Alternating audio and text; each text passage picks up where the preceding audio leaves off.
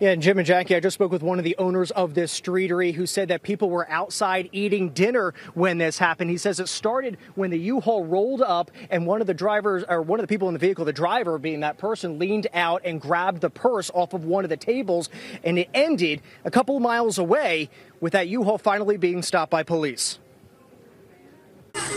People on the 200 block of North Birch Street started recording after a U-Haul came barreling through the tight street, hitting cars before coming to a stop. Thanks God the cops came fast and got him out. He didn't want it to stop.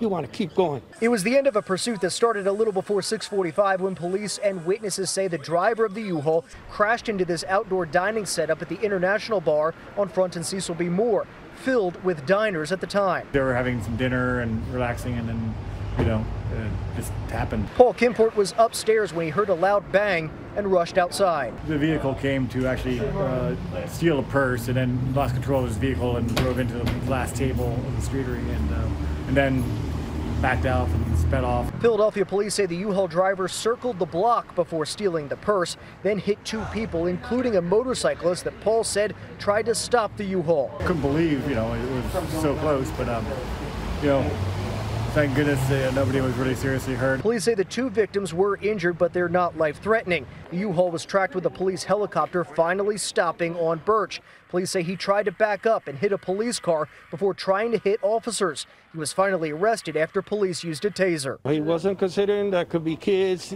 He didn't care. That's my opinion. He didn't care.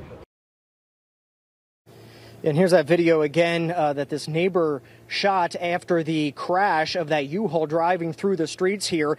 She told me that she thought she was watching people die. That's how horrific it was. And so police say this all started because of that stolen purse. The passenger of that U-Haul was arrested as well. Here you see all the damage here to this streetery. The owner says that he's got some cleaning up to do, but plans to reopen tomorrow.